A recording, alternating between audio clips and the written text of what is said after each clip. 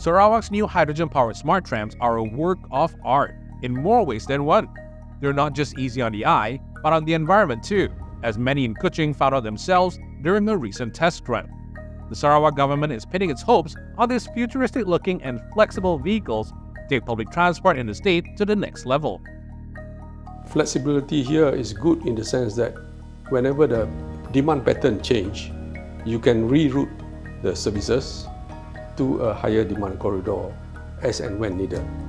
So even for small towns and cities,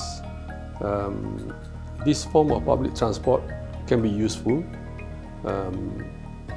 in satisfying the demand that cannot be met by other type of public transport like taxis and buses. Unlike trains that run on tracks, the China-made ART vehicles will run on dedicated lanes along existing roads. Rosalie said this means significant savings on infrastructure costs, which will translate into lower fares. The investment in hydrogen tram is quite limited in the sense that it made use of existing roads, and even if the authorities were to design dedicated roadways for hydrogen tram, the costs are quite minimal as compared to, say, building LRT or MRT. And, with low investment, obviously the ticket price will be quite cheap and affordable by a lot more people.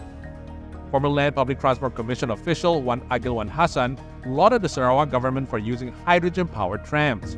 Hydrogen is being hailed as a game-changer in the energy sector, and Wan Agil said its use in the ART makes it a cleaner and greener alternative to electricity. The long lifespan of hydrogen cells also makes them a more dependable fuel source. Countries in the Western start moving towards hydro, and I think if we are not ready to invest, we might be left behind.